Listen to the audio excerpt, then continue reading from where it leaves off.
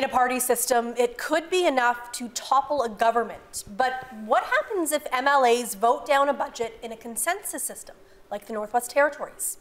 Right now in the N.W.T legislature, members are discussing the capital plan, and without major changes, MLAs are threatening to withhold their support. Natalie Pressman joins me now with more. So, Natalie, what could happen if N.W.Ts don't vote for this budget?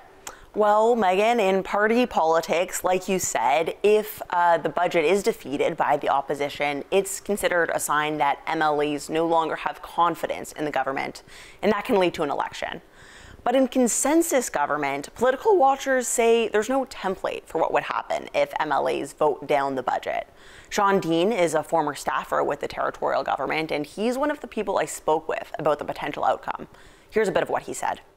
It's never really been tested before. I've sort of seen the question put forward a number of times, because this is not the first time we've had a dispute over budgets, but there is no real clear answer on what happens. Dean says it's pretty unlikely that MLAs actually do vote the budget down. He says that one possible outcome could be a cabinet shuffle.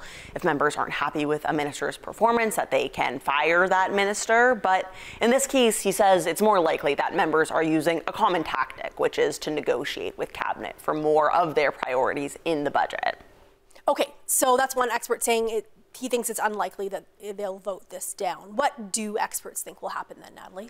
Well, they say what probably will happen is that MLAs and cabinet will come to some kind of compromise. Michael Miltenberger was a long-serving member in the legislature, and he's also a former finance minister. Here's what he said.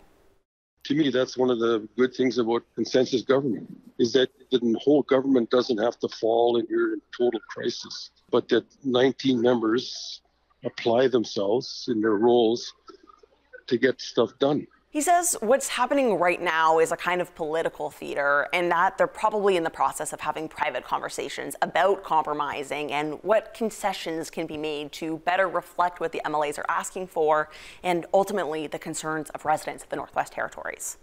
Well, there's a few more days left in this session, so what happens next? Well, if our experts here are to be believed, then probably we'll be seeing a vote on the capital budget before the session ends on Friday. But there's no deadline for passing the capital budget, and Dean says he thinks it's more likely the members delay the vote to the winter session in February than they would be to vote against the budget. The problem with that is that it means the territory would be delaying buying and shipping materials for infrastructure projects. And once they do get shipped, it might be too late to make it on this winter road season. So, that could significantly delay the housing, energy, and road projects that the territory is looking to build. Okay, well, we'll keep an eye this week to see whether or not they vote. Thanks so much, Natalie. Thanks for having me.